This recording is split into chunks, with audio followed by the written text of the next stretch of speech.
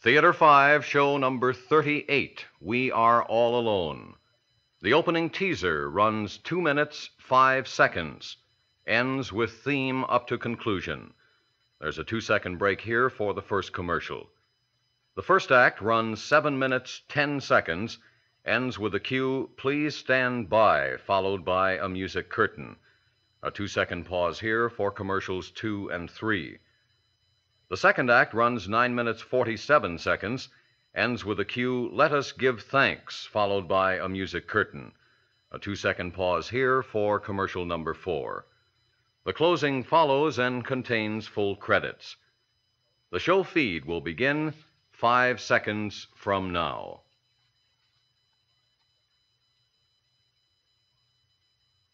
Do you believe what we heard is some kind of message from space? Yes, I do.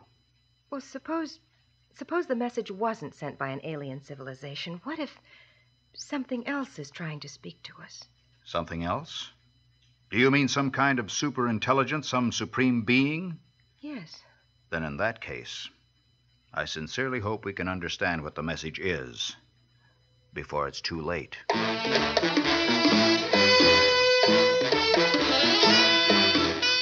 Theater 5 presents We Are All Alone.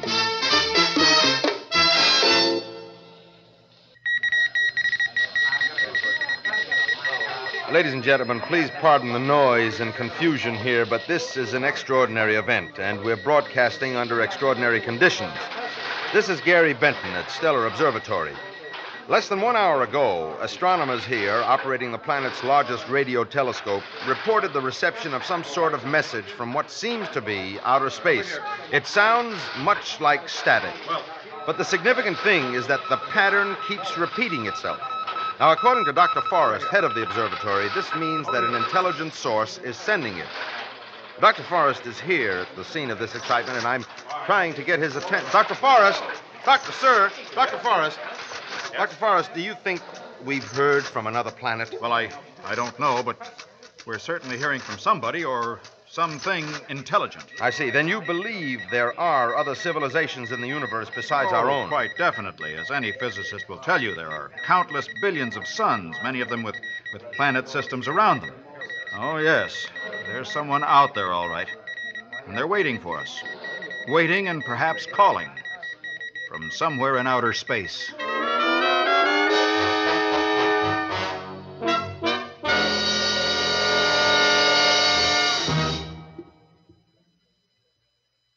Theater 5 is presenting the radio drama We Are All Alone.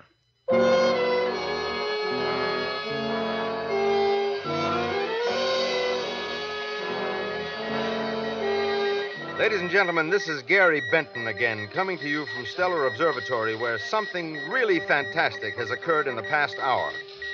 We just spoke with Dr. Forrest, head of the observatory, and as soon as possible, we will broadcast a tape of the noise pattern which has come from outer space. Please stand by for further details. We are now switching back to your local station. So much for that. Till things start popping again. Who's got a match? Benton, telephone for you. Oh, thanks. All right, coming. Thank you. Hello? Gary, this is Ray at the studio. What's going on up there? Plenty, Ray. The boys up here think they've hit the jackpot this time. They claim it has to be something intelligent that's sending that noise. Well, why's that? Because the same pattern keeps coming in. They never heard anything like it. Can't it be just coincidence? Not a chance, no. Look, they had a computer figure it out. Uh-huh. After the 6th repetition, the chances of a 7th are astronomical. More than 10 is just about impossible, and this thing's been going on for an hour. Well, all right.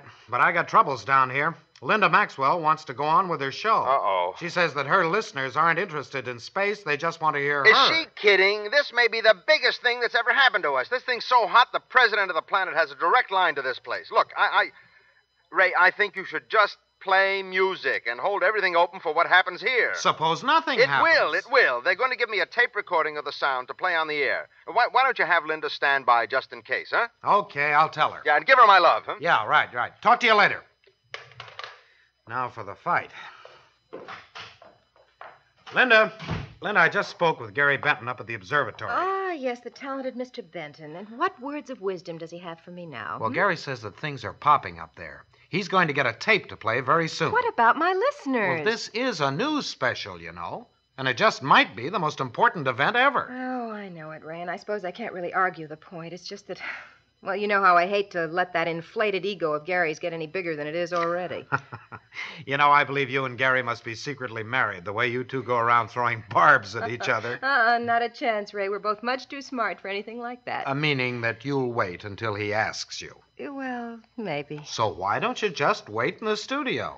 Gary wants you to stand by in case something goes Oh, wrong. hey, I have a better idea. Suppose I go up to the observatory and split the news with Gary. That way my listeners could hear me, and then everybody's happy. That's not a bad idea. Besides, it may be good to get a woman's viewpoint of what's happening. Ray, listen. Do you really think there's anything to it? I mean, this message from space? Oh, I don't know. It's possible, all right. But if it is true, then we're not alone anymore. That's right.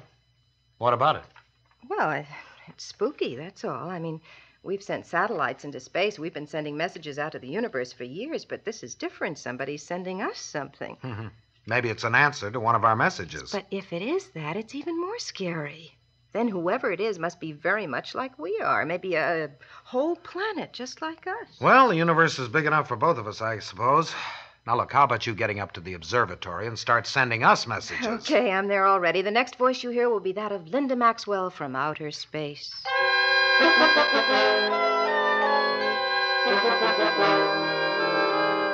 Well, for Pete's sake, what are you doing up here? Well, maybe Ray wanted somebody with a little human feeling in on a story like this. Very funny. All right, Gary, I'm sorry. Come on, tell me what's going on here. Well, from what I've been able to piece together, there were two men on the telescope when the noise started coming in. Yeah. Dr. Forrest, who's head man, and Professor Sanford, a physicist. They're both tops in their field. Which is? Which is radio astronomy. For several years, they've been sending out signals to all parts of the universe, hoping to contact other civilizations. At the same time, they've been listening to sounds coming in, hoping to hear something intelligible. And tonight they heard. They sure did, baby. Well, where's the tape now? Dr. Forrest has it. He's going to give me first crack at it and play it on the air. We've got the news beat of the year. Well, what's the noise sound like? It's a little weird, especially when you realize it may mean something.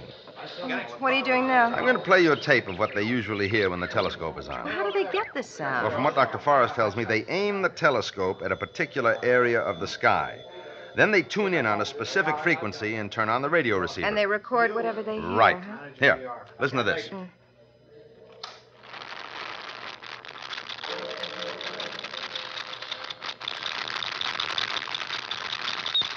That's all coming from space? Every bit of it Then the sounds we're hearing? are the sounds of the universe. Oh, boy, makes me shiver.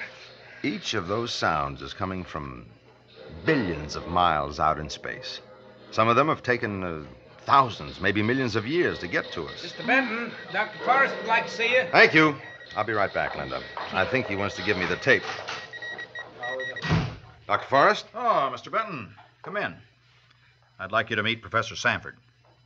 It's an honor, Professor. And from me, Mr. Benton. Dr. Forrest tells me that you've been following the progress of our little adventure almost from the beginning. That's right, sir. I must say I admire your patience. Stubbornness would be more like it, Professor. I figured if I made a pest of myself long enough, I'd get the inside track on the story, so, well, here I am. Now, Mr. Benton, I have the tape that I believe you wish to play for your listeners. The president of our planet has already been notified and is being kept informed of developments. Well, sir, have you been able to determine anything definite yet? Well, there's more to be done, of course, but I can say this.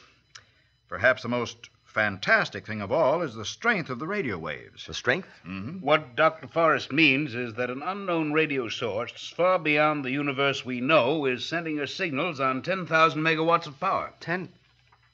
But that's more power than my whole radio station uses. That's what the reading is, and there's no mistake. Well, Mr. Benton, suppose you play the tape and we'll get back to work. Yes, well, thank you, Dr. Forrest and Professor Sanford.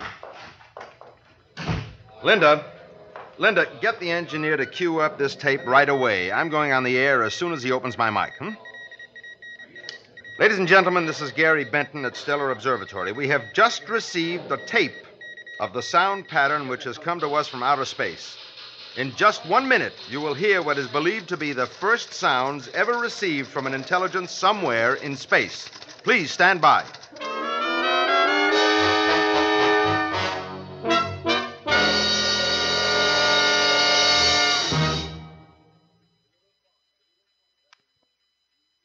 Theater 5 is presenting We Are All Alone.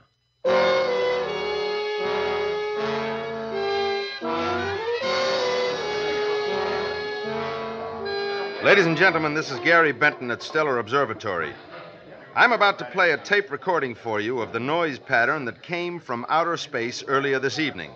Scientists here at the observatory believe that the pattern is a message, and that somewhere far out in the universe, something intelligent is trying to communicate with us.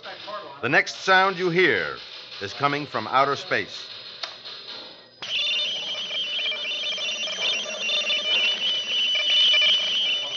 It gives me goose flesh. Why? I don't know. It's just spooky. Ladies and gentlemen, we have just played for you what may be the first message ever received from outer space. Scientists are now determining what that message may be. As reports come in, we will broadcast them, so please stay tuned. Well, that's that, at least for the moment. I hope the president of the planet was listening. Gary? Hmm? Listen, suppose this, whatever it is, isn't friendly. I mean, suppose it wants to destroy us. What then? Well, first it has to get here. If it could send messages, it could get here. Well, it's a little different, Linda. One big difference is that radio waves travel through just about everything. Bodies can't do that, at least not that we know of. But just suppose it did happen. What would you do? My love, I'd gather you up in my arms and run as fast as I could. Oh, dear. Telephone for Mr. Benton. Oh, thanks. Benton here. This is Ray, Gary, here at the studio. Yeah, what's up? Oh, boy, things are really popping. We've had about 100 calls already on this message from outer space, and they're coming in faster than we can take them. And I have personally spoken to 2 men who claim to understand the message. What? You heard me. Both of them claim that they can understand what is being sent, and what's more, they know where it's coming from. One of them fell on his head when he was 12, and ever since then he's had visions of the day when this message would come. Yeah, what about the other? Well, the other one knows all about the message because it's for him. I see. Well, go on. It seems that he is not of this planet. He came here many years ago from his home, billions of miles away in another galaxy. Now they want him back. Now that's what the message is, telling him to come home. Look, seriously, Gary, I just wanted to congratulate you on being the first to get this on the air. It's the biggest thing that's ever happened around here. Oh, thanks, Ray. I'll call you later at the studio. You'll be there, huh? Where else? Right. That was Ray. Well, did he say my listeners are storming the building because they can't hear me? Yeah, something like that. I thought so. Hey, here's Dr. Forrest, the professor. Come on, I'll introduce you. Oh, okay. Oh, Mr. Benton. Sir? Well, how did the broadcast go? Just fine, Doctor, just fine. I'll return the tape after I've run it once more. Good. Meanwhile, this charming young thing on my arm is Linda Maxwell. She's my assistant. Linda, Dr. Forrest, Professor Sanford. How do you Pleasure, do? Miss Maxwell. Anything new, Doctor? I'm afraid not. We've tried radio telegraphy with no luck. We've just finished running the pattern through the modulating receiver. Oh, what does that do? It breaks down the electromagnetic wave. If the wave pattern is carrying the electrical equivalent of sound wave, well, then the receiver can reproduce the original sound. You mean a voice? If that's the original sound, yes. Well, sir, what were the results of your test? It's definitely not what we expected. I see. Well, if something is being sent out, what form would it take? I mean, for example, would it have our alphabet? Hardly. It would probably be a mathematical formula. Equations are constant everywhere in the universe. Yes, that's the only common bond there is, of course. You mean everything else, history, culture, is meaningless to an alien civilization? Well, in terms of our experience, I'm afraid so, Miss Maxwell. Well, what do you do now, sir? Well, there's one more experiment Professor Sanford and I want to try. It's a long shot, so I'd better not say anything about it just yet. But we should know the results very soon now. Dr. Forrest, Yes, Miss Maxwell. suppose the message was not sent by an alien civilization. What if something else is trying to speak to us? Something else? You mean some kind of super intelligence or some supreme being? Yes. Then in that case, Miss Maxwell, I sincerely hope we can understand what the message is before it's too late.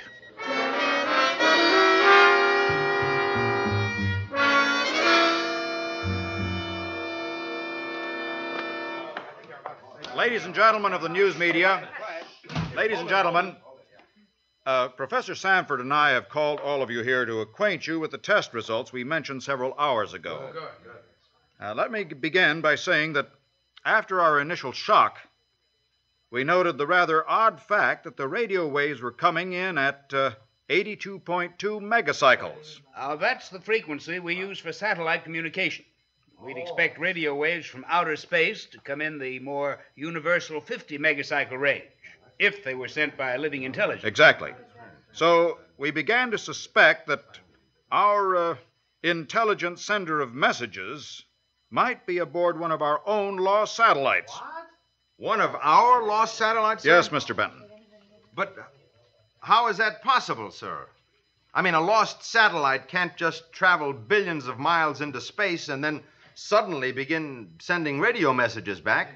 Where would it get the energy? I think I can answer that, Mr. Benton. The satellite could be in a solar orbit that includes a number of planets.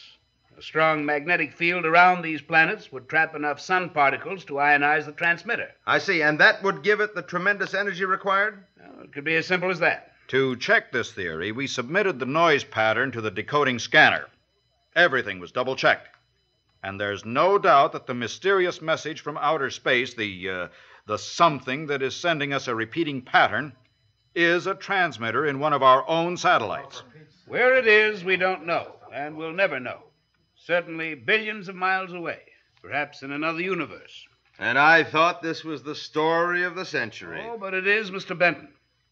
Now, how do you mean, sir? From an emotional viewpoint, this is quite naturally a shattering disappointment. But not from the scientific point of view. This lost satellite is sending us information that will revolutionize our thinking. Already we know of a planet that has a dead moon near it and a fantastic amount of radioactivity surrounding it. Who knows what else we shall learn? Well, you'll excuse me, ladies and gentlemen. There's much work yet to be done. Well, I guess that takes care of it. Professor Sanford. Yes? Professor, are you going to call the president now, sir? Oh, yes. I'm going to let President Moore know that this is a scientific breakthrough of major importance. Thank you, Professor. Well, Linda, it seems the all-powerful stranger from another planet turns out to be a phantom of our own imagination and invention. And we are alone. All alone. No, Linda. Not ever all alone.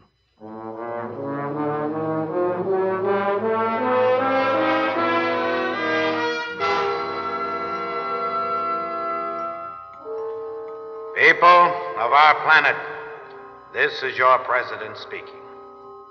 It is with sadness that we acknowledge the continued failure of our efforts to contact other civilizations. For many years, we have listened to the sounds of the universe, hoping to hear alien messages. We must now conclude that we fail because there are no such messages.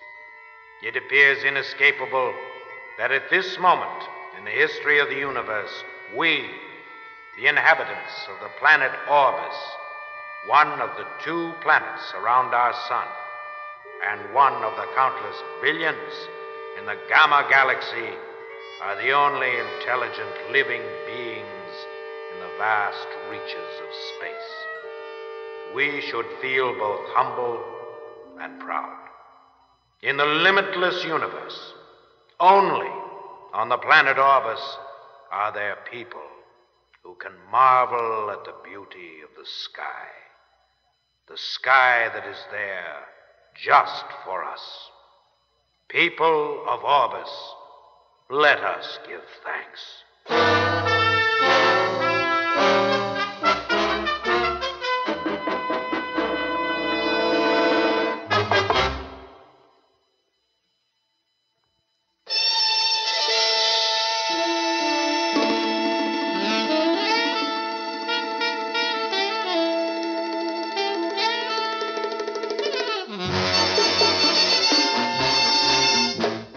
Theater 5 has presented We Are All Alone, written by Shane Stevens and directed by Harry Nelson.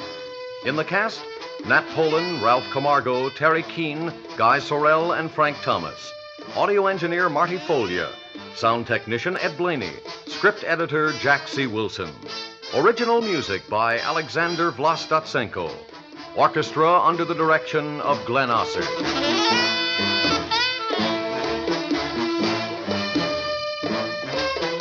Executive producer for Theater 5, Edward A. Byron.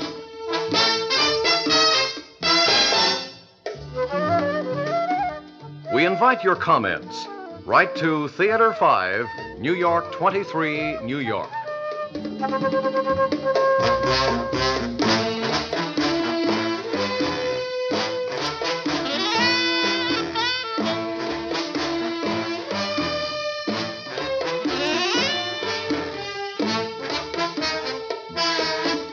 This is Fred Foy speaking.